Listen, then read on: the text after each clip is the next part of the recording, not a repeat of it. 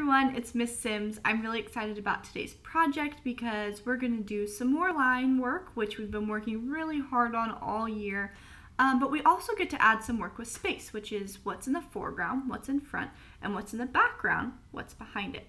I can't wait to get started, and I hope you're ready. Let's do it.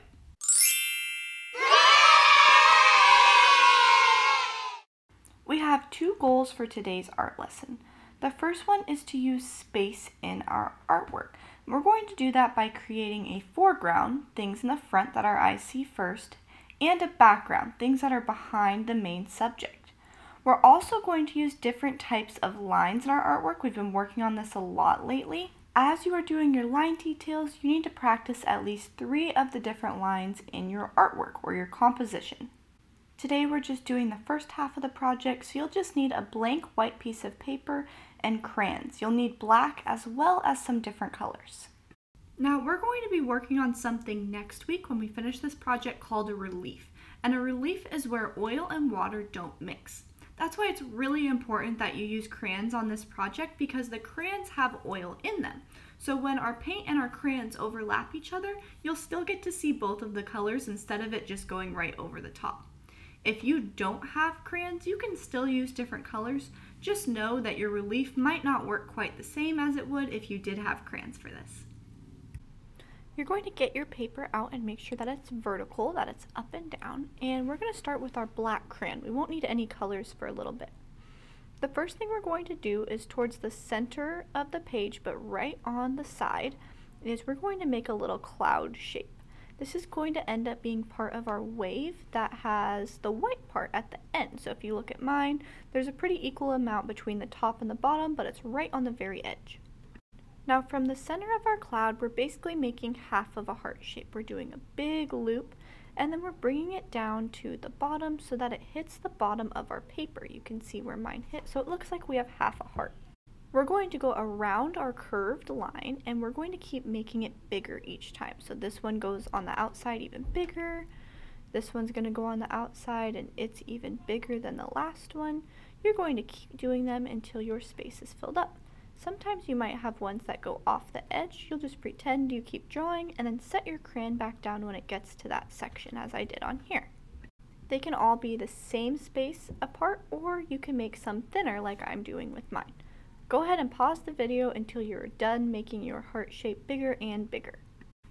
This is going to be the wave of our project, and inside the wave we are going to start adding some different line details. So this is when you might want to get some blue, maybe even a purple or green crayon out, since those are the colors of the water, and we're going to make some designs. I'm going to make some designs, and each design I make goes between 2 black lines that I've created. So for this first one, I'm doing blue lines that connect 2 of the black lines, and I'm not doing anything on that inside part. I'm still leaving that blank. This is going to keep getting sped up, but I'm creating more and more designs in between all of my black lines without touching the center space. All of these details we're doing are on the foreground of the wave, the foreground of our picture, meaning the very front of the picture where our eyes are going to see first. Click pause until you're done, and then click play again when you're ready for the next part of our project.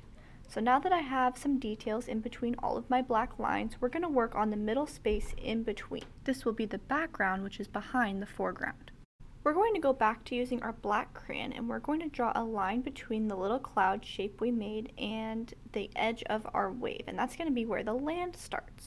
Next, we are going to start on our palm tree part of our picture. So to do the trunk, I'm kind of doing 2 kind of curved lines going up, and then I'm going to make some different types of lines that help me make the palm tree frond. So basically I'm making a bunch of triangles with a loop, almost like teeth, a bunch of teeth with part of a lip, like a smile almost, triangles in a loop, triangles in a loop, and I keep doing that until my palm tree is all the way filled in all the way around the outside. Next, you're going to color in the whole palm tree really well. The better you color it in and the less white spaces you leave, the better your painting will turn out next week, because we're doing a relief technique.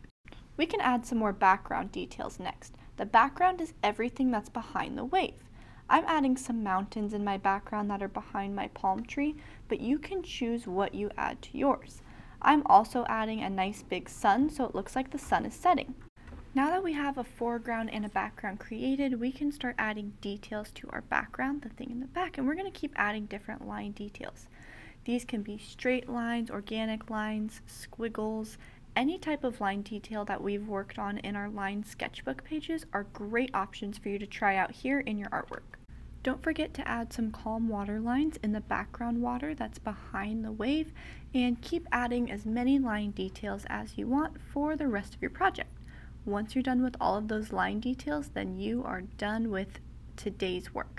I hope you had fun working with line and space today. Your paper should look something like this when you're done. It's going to have the foreground right here in front, and then it's going to have this stuff here in the background, and you have all of your line designs completed in crayon.